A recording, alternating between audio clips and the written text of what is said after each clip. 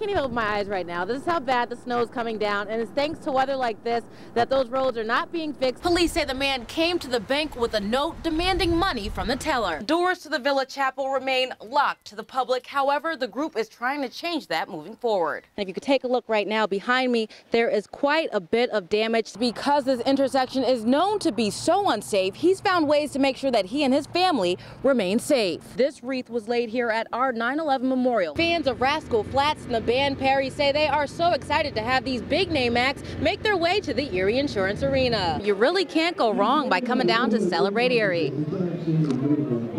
That's good. Standing with his hands covering his face, trying to hold back and shield his emotions, Harold Stabline is a man in mourning. He's my big brother. He taught me so many things in life. It's hard. It's just really hard. We're very close. His brother William died less than a day after being struck by an SUV on East 38th Street last week. Now, Harold is left to cherish the memories of his big brother, who he describes as a Christian with a big heart, who loved riding his bike.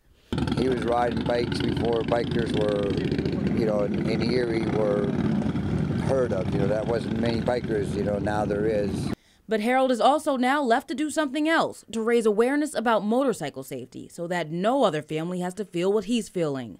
Please, please, I beg people, please be aware. It's not worth it. His message was shared with those at the blessing of the bikes, and as dozens and dozens of bikers took part in this tradition, those who organized it say there's a real need for this kind of spiritual end to Roar on the Shore. We need all the protection we can get when we're riding, and the rider and the bike are a unit, and so if you bless the bike and you bless the rider, then we need all of God's blessings that we can get. There's no doubt about that. September 4th will be a day parents Sarah and Jason O'Neill will never forget. We said goodnight to her. She said she was going to take a shower, and when we woke up the next morning, we wake up pretty early. We heard the shower water still running. Eldest daughter Alyssa, a former McDowell cheerleader and a freshman at Penn State Barron who was studying to become a nurse, died following a parent's seizure. She was only 18. Alyssa was diagnosed with epilepsy in January 2012, a disorder that can be hereditary but also developed in other ways. You can also develop it after if you get hit in the head really hard, multiple concussions, high fever spikes. To raise awareness about this disorder and help their daughter's memory live on, the O'Neills have started a social media campaign that is taking the world by storm. With support from the community and people from all around the world, the O'Neills are finding creative ways to make sure their daughter's memory lives on. #AJO. It's tattooed on her parents' wrists, visible all across the internet and all over Starbucks cups around the world. The day before she died, she told her mother she wanted to try a pumpkin spice latte. She didn't get a chance to have one. I want someone else to enjoy it. So her parents paid for some lattes to donate to anyone who ordered one and asked Starbucks workers to write #AJO on the cups. Starbucks tripled that donation, and now people as far away as Australia are part of this epilepsy awareness movement and now know Alyssa's story, a story about a girl with a big heart who is gone too soon. She was the most positive person. She made everybody smile. She was fantastic. We really loved her. The Crawford County Fair is a staple in northwestern Pennsylvania, something everyone should experience, including me.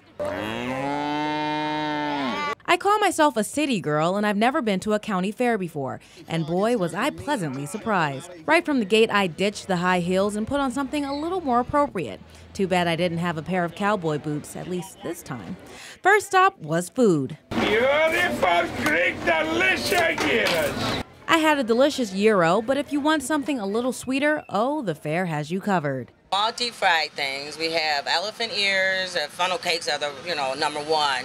But now we do the cookie dough, cookies, candy. Next stop was the games and rides section. I took a few shots, but let's leave the sports to the professionals. So I guess basketball is not my strong suit. I think I better stick to reporting. And finally, I got to check out the animals, something I don't see too often back at home in New Jersey. I met a girl who's showing cows at the fair and has been doing it since she was a little kid. Since I was little, about 1, so my parents were in the farming and showing cows.